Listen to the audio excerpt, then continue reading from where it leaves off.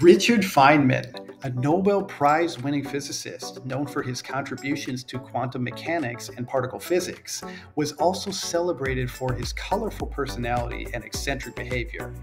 Born in 1918 in New York City, Feynman possessed a brilliant mind coupled with a mischievous sense of humor. Feynman's eccentricities were evident throughout his life. One of Feynman's most famous eccentricities was his love of playing the bongo drums. He was an accomplished percussionist and would often perform at gatherings and parties, much to the surprise of those who knew him primarily as a physicist. Feynman was also known for his adventuresome spirit and thirst for knowledge.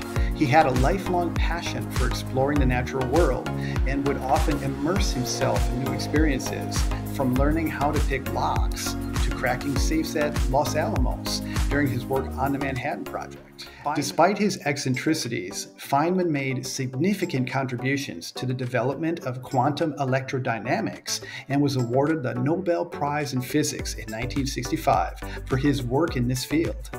Feynman's lectures and books continue to inspire and educate scientists and enthusiasts around the world.